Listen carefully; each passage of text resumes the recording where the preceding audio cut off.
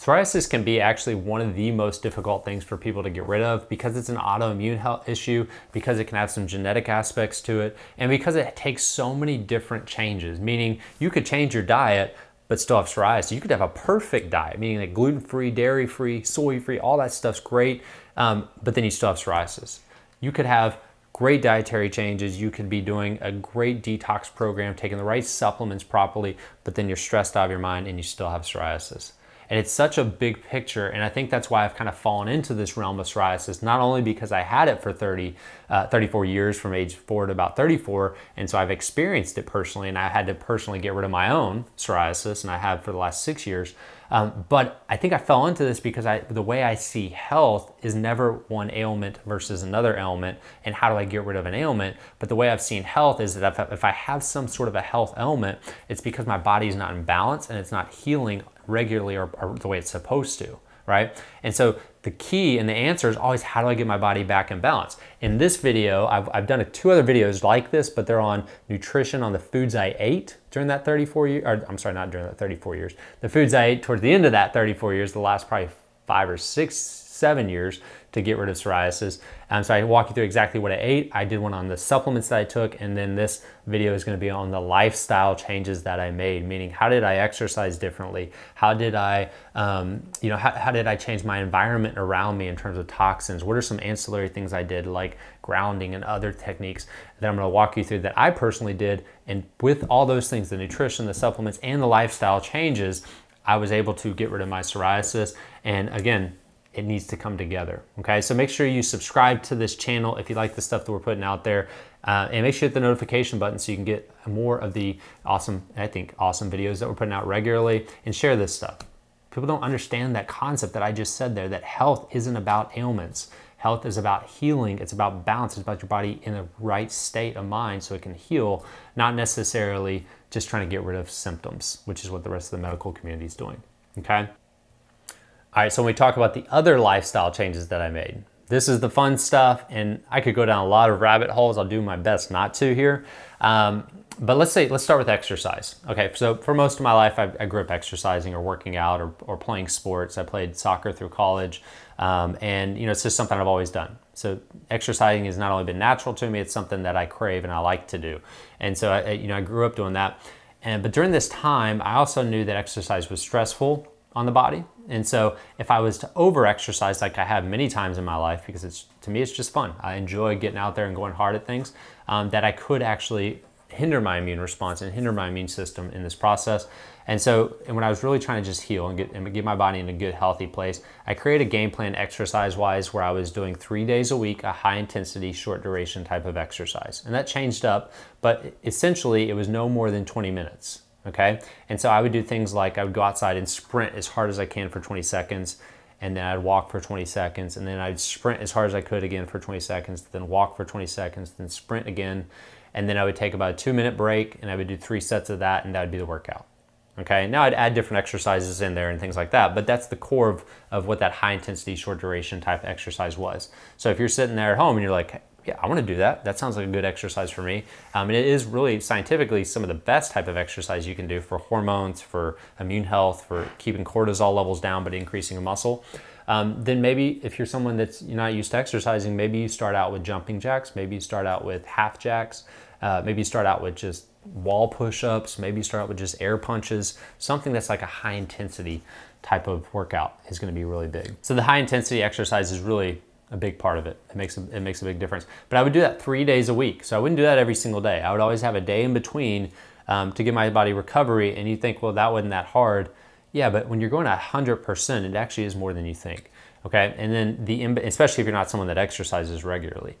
Okay, now the in-between days, I would do some sort of a weight training or resistance training type of exercise. And this wouldn't be high intensity.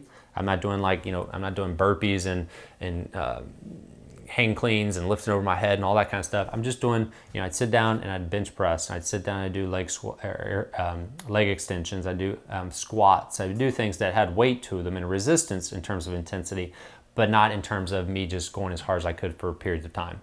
That workout usually would be 30 minutes, maybe 45 minutes long. I would never go way past kind of just that my ability that day where I was exhausted later on. If I ever felt tired the rest of the day, I knew I had gone a little too far. Okay, so 3 days a week high intensity, 3 days a week resistance, and then I would have a day off where I just, do life. I have an active life, so I'd go out walking, maybe we'd go on a hike or just something simple, right? Where I wasn't focused on exercise at any point in the day. But as you can see, exercise wasn't something crazy that took a ton of time. My longest workouts were 45 minutes. My normal workouts were 20 minutes. And to this day, that's still typically where I'm at, about 30 minutes at the most for an actual workout, because they shouldn't have to be a long period of time. You get yourself moving, you get your body blood flow up. The rest of your day should be movement. So one thing I didn't do, and this is the hardest part for most people, is I didn't sit. I didn't spend probably this video right here would be the longest period of time that I actually just sat down. Luckily for me, as a a healthcare provider and as a chiropractor, I'm moving all day long. I'm either moving towards the next patient, I'm physically working with a patient, or I'm communicating with them in a way where I can stand and teach. And so luckily for me, I'm not doing a lot of sitting, but for some of you, if your job is sitting, then you can't sit all day long and just exercise once a day. You're not going to get what you think out of it. And so you have to move all day long. So get yourself a wobble cushion, or get yourself something that while you're computer working, right, with good ergonomics, computers up high, shoulders back, that you're actually wobbling. Get a wobble cushion. You can move a little bit throughout your day. So you can take, every 30 minutes, get up and stretch and do a wobble cushion to get yourself moving. And you'll notice your energy levels are way better by the end of the day on that too. So exercise, that was my core. And what I did for a pre-workout was sometimes I'd have a little bit of coffee because I work out in the morning. So I drink my coffee and then go work out. And what I did for a post-workout is I'd have something to eat. Right? Duck eggs, great protein value. I didn't do a bunch of protein shakes. Actually, I found that protein shakes for me were things that kind of hindered my digestion, and I felt kind of gassy throughout the day. And I found that when I took all protein shakes, and I've tried them all different types, meaning like whey, pea protein, chia protein, hemp protein, you name it. I've bone broth protein, which if you're going to pick one, I picked bone broth for you, by the way. But I tried all those, and they still kind of gave me a little bit of gas, so I just took those out completely. Just, again, we're talking about exactly what I did, not saying this is what you have to do. So that's the exercise portion of it, and really will make a big impact for you. So the other lifestyle changes that I made throughout this process really were pretty cool. Some of them were simple things that I just learned and tried, and I think they work. They might not, I don't know, but I like doing them, and the research studies and show that they work. And I got rid of my psoriasis, so you never know like exactly which thing, if you took out, would have been the one thing that kept it from happening or kept your body from getting in balance. I don't know, but I added things in like grounding, where I go outside every day and walk out barefoot. All right, I'm pointing out there because that's the window into my backyard. So I go outside every day, walk outside barefoot, and do that at least 10-15 minutes a day. So to increase energy, great for the cells, great for the overall energy production in your body. I would do that. I would do an infrared sauna. We actually have one in our house, but if you don't, there's plenty of companies now that you can go and pay, I think 20, 25 bucks, 30 bucks, and sit in their infrared sauna a couple times a week. But I would do that typically on a daily basis. I would only do about 15 minutes a day of an infrared sauna, and I found that to be very effective. There's lots of health benefits to infrared saunas. I won't do a whole video on that, but you can research those. Those are very beneficial. Some of the other things that I did in this process were was napping. I love to talk about napping because it's one of the things I think helps the most.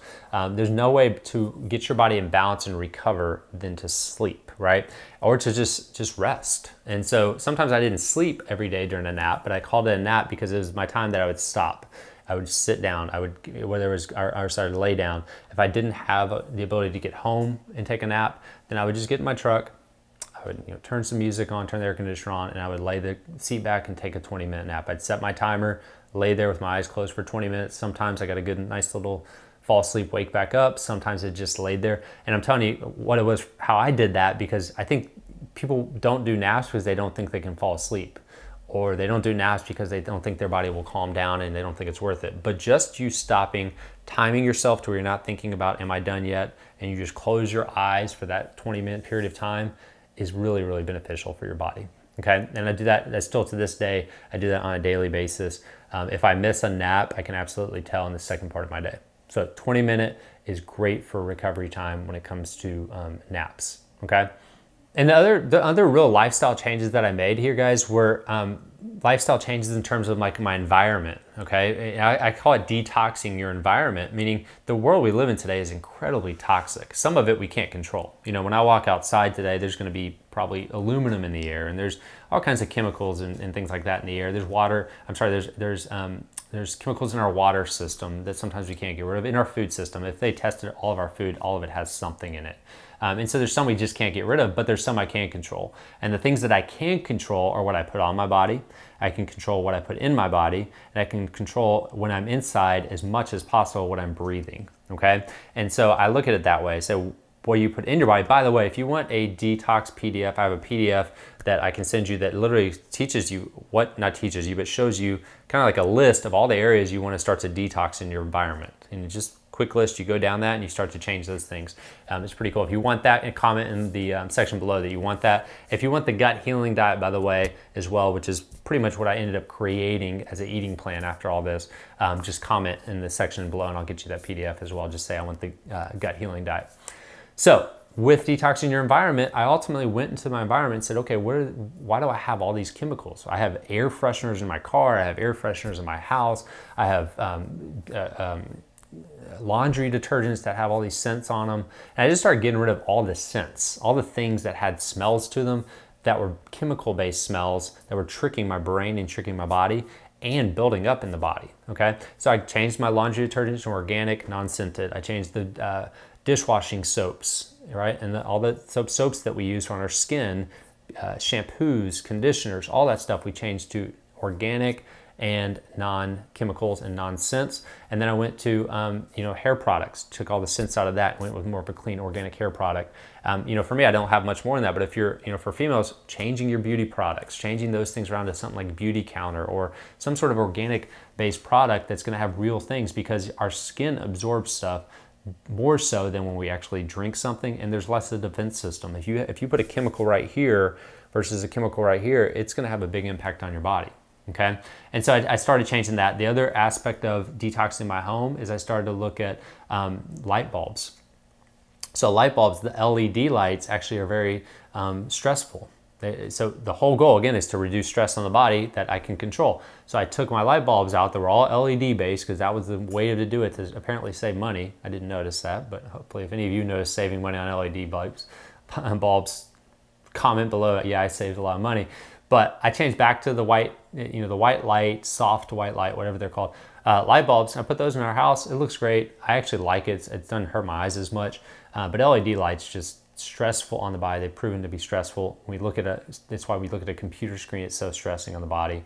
I added in that same manner. If I'm working on a computer, I have blue lens glasses or blue screen glasses that block the blue light coming in. On the phone, I have an actual cover that goes over my phone that blocks blue light, and there's an app, or there's a mode on your phone where you can change it to off of the blue light, so it's not so hard on your eyes. So that was some of the things we did. We also took our devices. There's so much I can go through, guys. I'm just naming some of the things. If I told you everything, we'd be here all day and you'd be overwhelmed. And this might overwhelm you. I took our devices and I added electromagnetic frequency stickers on them to help block electromagnetic frequencies. I got you don't have to do all these things. You can just go with what I'm telling you. But I got electromagnetic frequency tester to tell how much electromagnetic frequencies was in the environment, because that hurts you at a cellular level. And then I got bowls. This one's really cool. I got bowls of shungite, right? I love saying that word. But shungite, which is a volcanic rock that actually absorbs electromagnetic frequencies. You put bowls of that around your house. They're cheap as junk. You put those around your house, they look kind of like decorative, but I actually go through with that tester, EMF tester, and all the EMFs go down in the areas that the bowls are in. Pretty cool. I also have a necklace that I wear for EMF protection. Harmony is the brand that I ended up getting, but there's other brands too. Okay, and then eventually we got for our whole house something called a blue shield that you plug in, and it creates an environment, a shield around the whole house for electromagnetic frequencies. We don't use a microwave. I quit using that a long time ago to help with that aspect of it. I have a timer on our Wi-Fi that turns the Wi-Fi off at night when I'm sleeping. Okay, so it's set for 11 o'clock. I'm not on Wi-Fi after 11 o'clock. So it turns the Wi-Fi off for me and it turns it back on at 5 a.m. before we wake up. That way I don't have to mess with it. It doesn't become a burden, but it's also not a burden on my body, right? And some of these things, guys, I get this might sound extreme, and it could be, I don't know, but I'm just walking you through all the changes because I can't tell you exactly what got rid of my psoriasis, but I can tell you that I made a ton of changes, and it boils down to how much stress is on your body and how much stress is your body able to handle, right? Some people might be able to do all those things and not have any issues at all. Good for them. They live to 105, 110. You see the person that drinks and smokes and does everything wrong, they live to 100. But that's not the majority of people. The majority of people, their body can only handle so much, and it's not as much as maybe that person. So I would highly recommend doing everything you can to get rid of the stuff you can control. Whether you think it's working or not, it's going to have at least an impact on your health, and all these small things add up. Okay, so that's some of the things we did. We got rid of all chemicals, all the smelly stuff, right? The plugins, Glade plugins. When we go on vacation to an Airbnb or something, the first thing we do is find that Glade plugin that they all put in, and we pull that sucker out, open the doors, and air it out. Because it's just shown to be carcinogenic and toxic. And so there's just so many things you can change there. I hope that was good for some of them. If you want the PDF that will walk you through all the different areas that we actually changed, just put in the comments below, give me the PDF for detoxing my environment, and I'll get that for you, and we'll be able to share that with you as well. So also one of the biggest things I changed, and this is just because I got into this world, is I did chiropractic care every week, and sometimes twice a week. And I know that's not easy for everyone to do, but I can tell you that that has become one of the most beneficial things I've seen for patients in our office. Because the thing is that chiropractic helps your body handle stress. And when it does that by removing physical stress from your body, it gives your body an opportunity to balance and heal, and it gives full range of motion throughout the spine. And 90%, get this, so if chiropractic helps get full range of motion throughout the spine, and 90% of the stimulation to your brain and your nervous system that runs every organ, tissue, cell in your body comes from the movement of your spine, chiropractic ultimately helps the body just balance and stress. And I've seen digestive problems go away. I've seen ulcerative colitis go away. Just from chiropractic care, by the way. I've seen anxiety go away. I've had girls come in that don't have a menstrual cycle. They start having their menstrual cycle. We've had cysts disappear just from getting chiropractic care. We have tons of people that got pregnant, that were trying to get pregnant and couldn't, and have tried everything else to get pregnant. Let's see, constipation going away. I've had people that are constipated. I had a girl at one time with 6 years of her life constipated. Her first adjustment, she's been going every day since. Pretty cool. And it's because it balances the nervous system. It's not because it treats anything. And that's why I love it, is because we're not treating things. We're balancing your body, helping your body balance, removing interference from your body's ability to heal, and your body will heal itself. It's made to heal itself. Chiropractic isn't always the only answer, but I can tell you, if you're someone that really wants to get rid of an autoimmune response, I would highly recommend doing chiropractic care with that process as well. Okay, but the big picture, guys, again, is how much stress can your body handle? So 2 things with that. Number 1, reduce the stresses that you can control, strengthen your body up by the things you put into it and the things you do with it. And finally, have faith in God to take care of the rest, because you can't control everything and you're gonna go crazy trying to. So I hope this video didn't make you go crazy about trying to take care of all this stuff that you can't control. But essentially, it's about getting back to that. Hey guys, if you like this video, subscribe to this channel, like this video, and subscribe to this channel. Click the notifications button so you get notified whenever we put things out there. And if you want any of the resources that I talked about throughout this video, just comment, give me those resources, and I will get them to you, okay? Because the goal of this channel is to help you become your own health expert, not simply just teach you a bunch of information. All right, you guys have an awesome day. We'll talk to you next time.